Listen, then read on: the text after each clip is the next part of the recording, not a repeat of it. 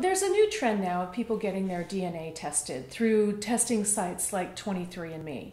And on the surface, this can be very interesting. You can learn a lot about yourself. Sometimes you realize that your history does not match what your family history says that you are. And there have even been some really nice stories about people finding lost loved ones. And the way that it works is really simple. You order a kit, they send you the kit, you basically spit into a test tube, you send it in and you answer a lot of questions, and then you wait for some period of time and you get the results. And some people get the test where it just tests for their ancestry, and then others get the test where it tests for their medical genomes and you can find out more about yourself medically. This all sounds great. Here's the problem. While this whole concept is a great idea and it sounds wonderful on the surface, there are some things you need to know before you decide to submit your DNA for this testing. The fantasy is that you submit your DNA for testing. They test only what you've asked for them to test. They give you and only you the results, and then they destroy the sample and, don't ever give the results to anybody else.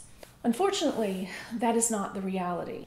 So your DNA will be in a DNA database. Now, you might think, okay, that's a little weird, but how bad is that really? Because probably what they're doing is they're conglomerating, they're putting this information together and they're doing some sorts of big tests. So they're saying, generally, Americans have more of this type of genetic profile, and maybe people in Europe have this type of genetic profile, and maybe even they are conducting medical tests when I haven't asked them to do that, and they're doing that same sort of studies, like more people in Europe have this sort of marker and more people in South America have this sort of marker.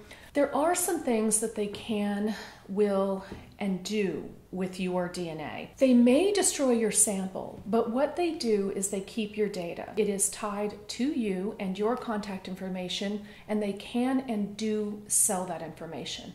How could that harm you? One of the things that we know, one of the places we know that they've sold the information to is health insurance companies.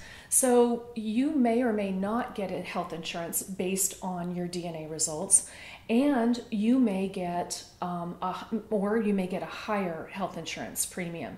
This is the same for life insurance. In the future, you may or may not be able to get life insurance based on the diseases they think you are prone to getting based on their testing. There's even been talk that your genetic makeup could go along with your resume. That could be part of the evaluation for whether you get a job or not.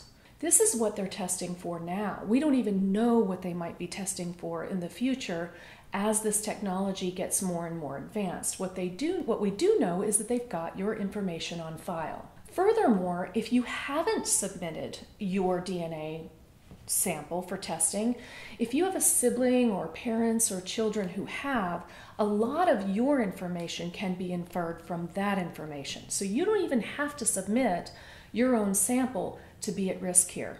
So you may be thinking this sounds a little paranoid. It does a little, but it does not go beyond what has been done in the past. People collect information on you based on your computer, on your searching. They collect information on you based on your phone, where you are, and what information you have given and received. There is no reason to believe that people would not collect information on you based on your DNA samples. So why am I telling you this? Just so you have the information. If you still want to do this testing, do the testing. You may want to try to find a way to do it anonymously. There have been some people online who've been able to do the testing anonymously. There are a lot of hoops you have to jump through to make that happen, but you may be able to do that. Or you may just elect that, knowing what percentage of what you are isn't worth the risk. So what do you think? You think I'm overly paranoid?